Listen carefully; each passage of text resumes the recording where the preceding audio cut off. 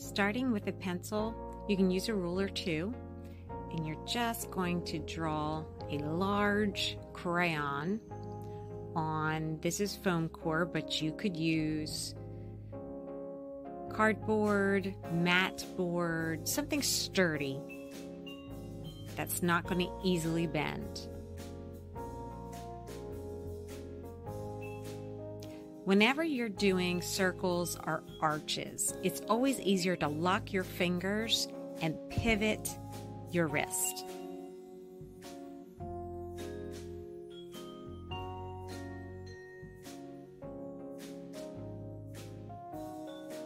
Now I'm just doing the straight edges. And then you will cut this out.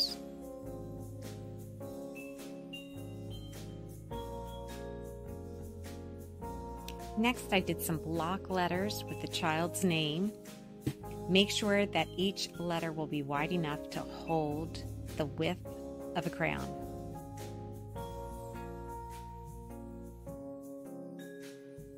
An old paintbrush works really well for this part.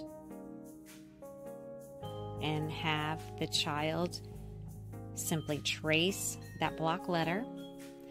Always reinforce you starting your letters at the top, so when they go to write them, they will know that each letter is started at the top. And also you'll notice I did all capitals with this project. It is the easiest to build the letters with these straight lines. Just continuing that for the last two letters. Of course, if you had a real long name, you would have to have a much longer piece of cardboard or foam board. I'm going to show you a little trick to do the O's or anything that has a curve to it.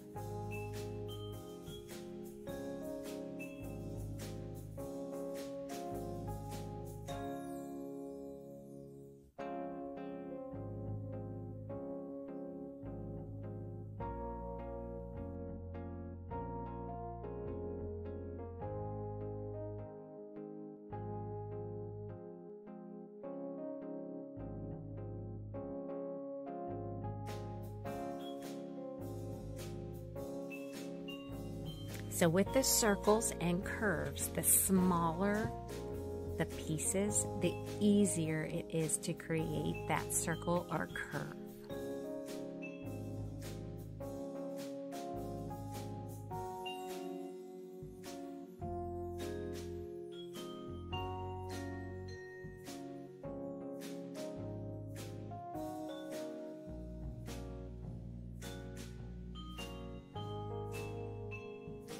Now this is not necessary, but I think it does make it more of a framed kind of piece.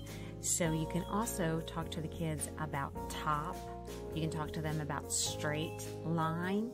You can talk about left to right, sides, bottom, edge. So you have concept words you can work on as well, and just let them pick out the colors they want.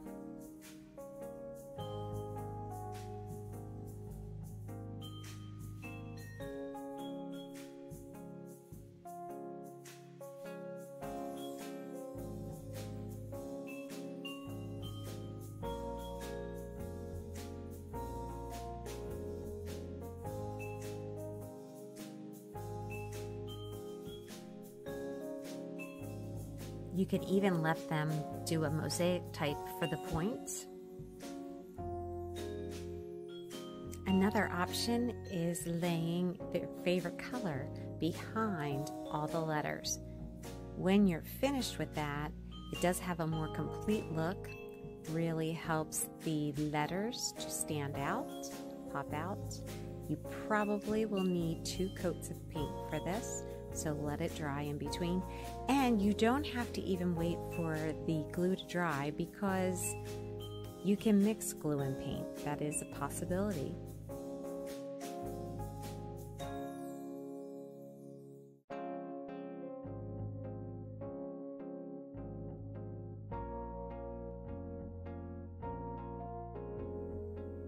I decided to cover the whole piece with the glitter decoupage just for fun.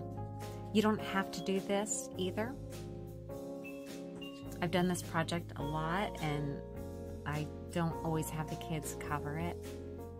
It seems to hold up well.